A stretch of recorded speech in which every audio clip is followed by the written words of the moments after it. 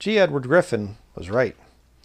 Probably about a year ago, I guess, I got a video off of YouTube about G. Edward Griffin many years ago, and he was giving a speech on the thing of the creature from Jekyll Island. And he was talking about the creation of the Federal Reserve Bank with Paul Warburg and some of the other financiers. And he talked about this banking system and how that they came out with this scam, and that they would, if they would get $1, they would say, okay, we have $1 that somebody deposited. Let's lend this thing out multiple times. And I just kind of thought, yeah, well, at the time I thought, well, $1 wouldn't be worth as much back then, or would be worth more, excuse me, back then in the 1960s or whenever it was that Griffin was speaking there. And I just kind of thought, but I thought, they wouldn't actually, talk about $1. I mean, the bankers aren't quite that greedy. If they get $1 in, that they would just lend it out to a whole bunch of different people, right? Well, we were at Salvation Army in the town of Holton, up here in northern Maine, and looking at the used book section. And my wife has this ability about her that I can look at a thing of books like this on a shelf and just say, I didn't see anything worthwhile. She'll look at the exact same books, the exact same amount of time that I was looking, and she'll say, oh, look at that book. And she saw this one. Marketing Financial Services. Shared this in another video, but she's looking through this, and she found something that proved G. Edward Griffin to be right. It's not that he was wrong, and that later on we had to prove him right. It's just that I couldn't believe that they would actually be so greedy that they would say if you get $1 in, you should lend it out. I thought there's no way. They wouldn't actually say this. And this is from the American Bankers Association. Okay, right there. Let me show you the quote here.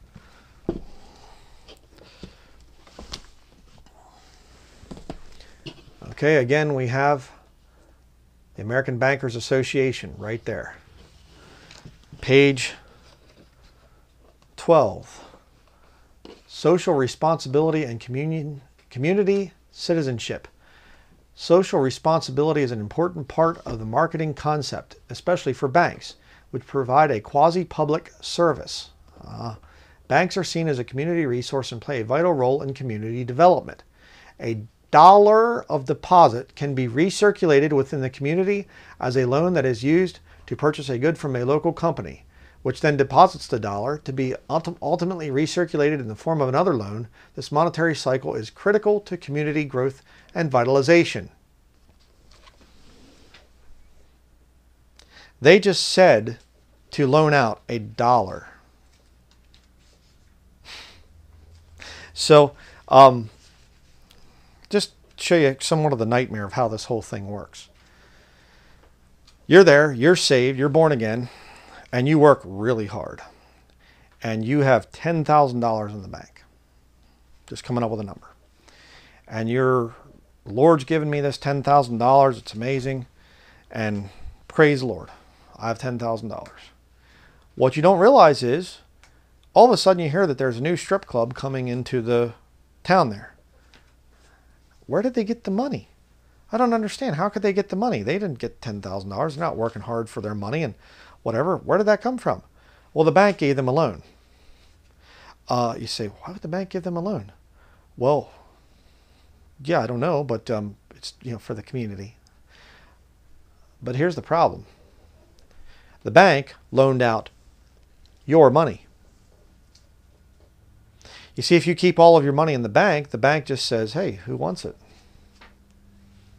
You work hard and you come in there and you put your money into the bank, and the bank says, oh, thank you so much. Now, who else wants this money?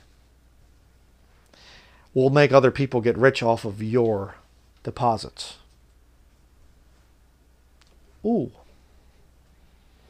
Isn't that stealing? If you get rich from other people's money, isn't that theft? Well, you say, brother, I don't have a whole lot of money in the bank. Do you have $1? This says to loan it out to people to enrich the community. So the local bar that needs a little bit of extra money, they're going to get some of your money. Name it, the Masonic Lodge in town, they need a little bit of loan to get their steps fixed or the roof fixed or whatever else. They're going to come to the bank and take out your money. What's my point? My point, brethren, is in your King James Bible, you read about Abraham. He's very wealthy in physical assets: gold, silver, precious stones, men servants, maid servants, livestock, things like that. He's got physical wealth, tangible things that he can hold on to. Oh no, Abraham had a big bank account balance, and he was able to invest in the stock market, and he was able to get more money because he, no, it didn't work that way. We are so far away from what the Bible teaches when it comes to finances. And so many Christians have all their money in the bank, and they don't even realize that the bank is using their money, your money, to finance evil. Banks are evil. They simply are. Will we have to have them in whatever? Well, we've gotten away from physical exchanges. We should be able to go physically pay bills with cash. It would be nice to not even have to have bank accounts, to be quite frank with you. I think that would be a good thing. And if there's a way that you can diminish your dependence on the banks, I would suggest that. But having all your money in the bank, not a good idea. Not a good idea at all. You don't even know what you're funding with that. So just wanted to give you that little quote there. I could not believe it when my wife read that to me. I remember she was flipping through it. She saw that highlighted portion and she read that to me, and I said, huh? What? No. Let me see the quote. And she showed it to me, and I thought G. Edward Griffin was exaggerating. Saying about the banker gets $1 in and they want to lend it. And I thought, no, they wouldn't do. American Banking Association. And again, don't lie about me and say, Brother Brian's teaching you're going to hell if you put your money in the bank. Then I'd be condemning myself. I have money in the bank, but I don't have much money in the bank. All right. I understand the challenges and everything else, well, the way we live, but we're supposed to hinder the system of Antichrist. And the system of Antichrist ultimately is going to go towards a digital currency, one that you can't take out of the bank. You're forced to have it in there, and the bank will know exactly what you're spending your money on.